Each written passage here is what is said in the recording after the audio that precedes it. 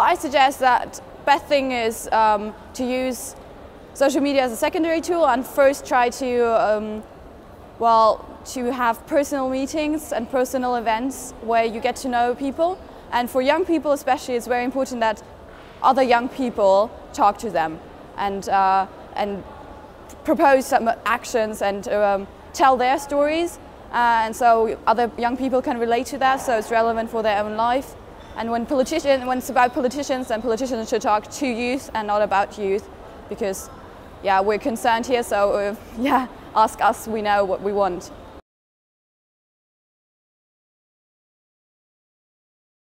First thing, keep it simple.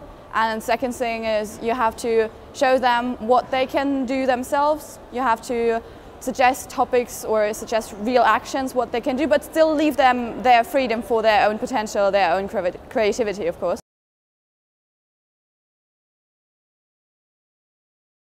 We can tell you an example where it didn't work out, where we had too many messages, where we tried to do a campaign with all the Millennium Goals and try to tell about all of them in full detail, and that was too much.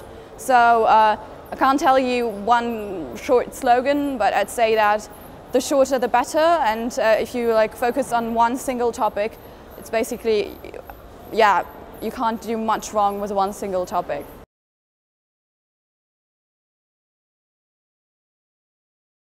Well, I'd say that best way to start is by trying to get the personal contact. So maybe first get to know, I don't know, go to a school and get to know some young people and then tell them, oh, look, I have this Twitter account and I post my latest actions on there. So follow me and I'll tell you something about me.